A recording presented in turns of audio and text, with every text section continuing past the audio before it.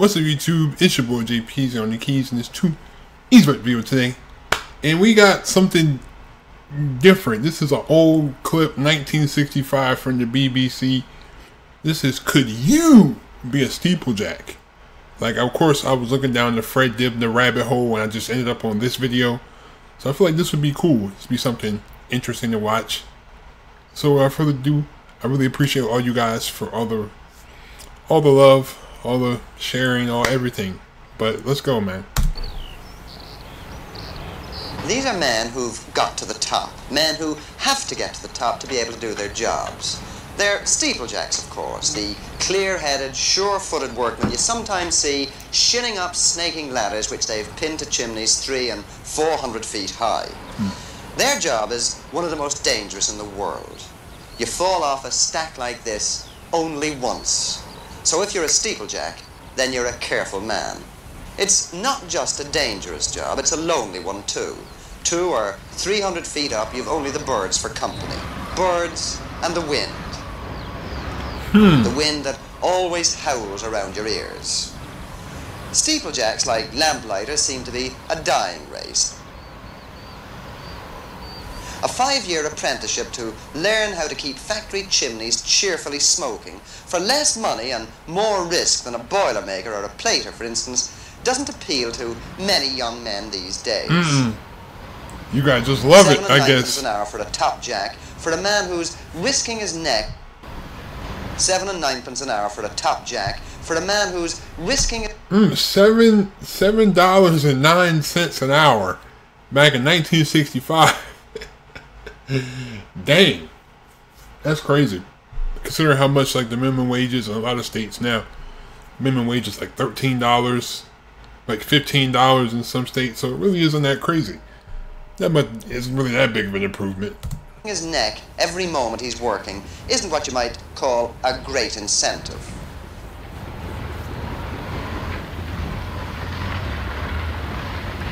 It takes more than a head for heights to be a steeplejack. You need good sea legs too, and a strong stomach, because the big chimneys can sway like a ship on a bad channel crossing. But chimneys are getting higher and higher. 1,000-foot monsters are already on the drawing boards. Ooh, 1,000-foot chimney Power is crazy. stations in Britain will soon have 650-foot stacks, and the scarcity of trained steeplejacks to build and to maintain them is worrying British industry. Some firms have a backlog of 6 or 9 months' work, and not enough men to do it. But one British firm, the biggest firm of steeplejacks in the world, thinks that it's found the answer to the problem. They've started a school for steeplejacks. The students are taught the theory and the practice of their trade. Now, the idea of this exercise is to get into the chair, pull yourself up, tie yourself off, and transfer from this chair into that chair without holding on to any of the scaffolding. Now, it's very important that you tie this knot properly because your life depends on it. Right? Now, I'll have a go, and then you can all have a go after me. I'll show you what I want done. A lot of upper body But it's strength. sheer practical demonstration that really counts when it comes to showing you how to live in the air hundreds of feet off the ground. Transfer over to this one.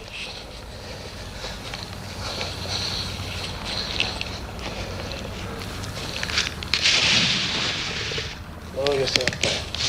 The basic element in the whole job is the ladder, the 16-foot aluminium ladder which each man needs to get him to work up top. The security of the ladder depends on the dog, which is a slender steel hook. A hole is nicked out into the chimney brickwork, a mere 1 inch deep. Into it goes a wooden plug, and then the dog is hammered home. If it's not properly done, then the ladder isn't secure, and each man does his own laddering. This is his lifeline, and he wants his lifeline to be in his own hands. Of course.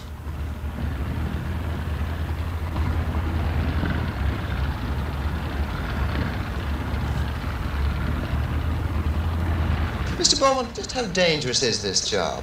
To a trained man, steeplejack work is quite safe. To an untrained man or poorly trained man, it's lethal.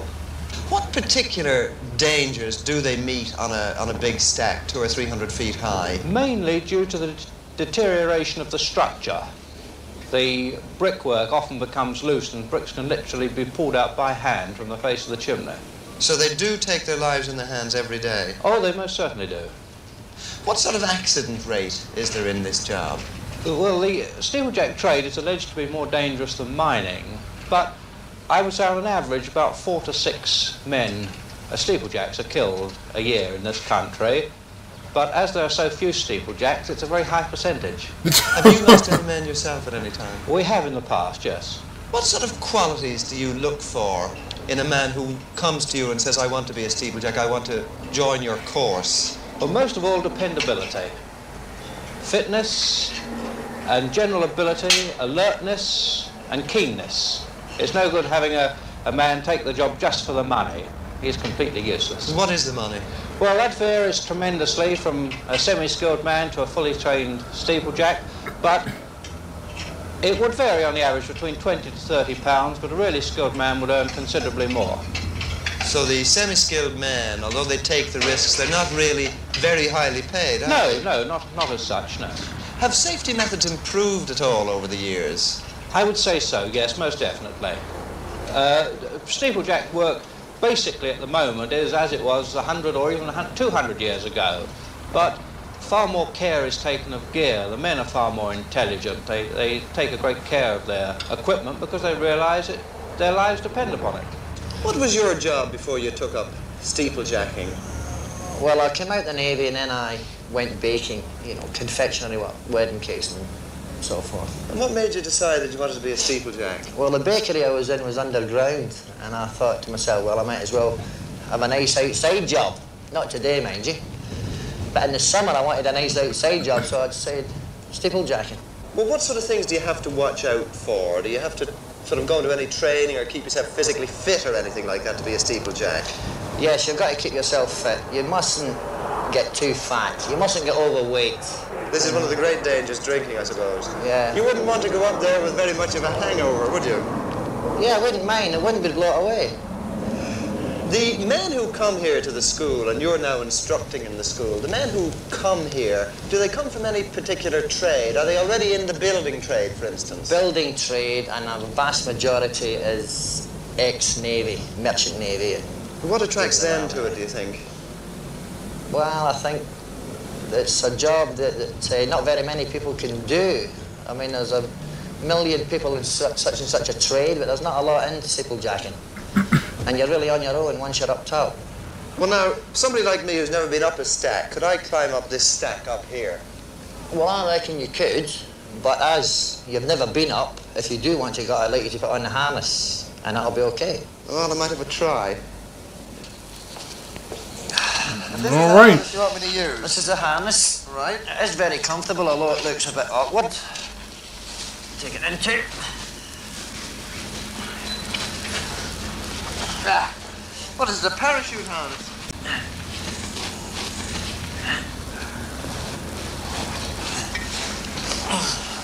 Just concentrate and relax. There's your helmet. Right.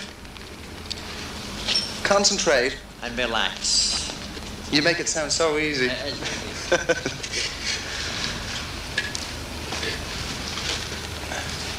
Well, this is a 120-foot brick stack, a boiler stack they call them, on a laundry in southeast London. They say that you get a lovely view of Camberwell from the top. I'll soon be able to tell you whether you do or not, I hope. Isn't there a phrase somewhere? It's as easy as falling off a chimney. Or is that one I made up myself? Well, this is a hard way to get to work. It gets very windy, but you can feel the heat coming out of this chimney. Or at least I can. Oh, these boys can have this job. I think I'll come down.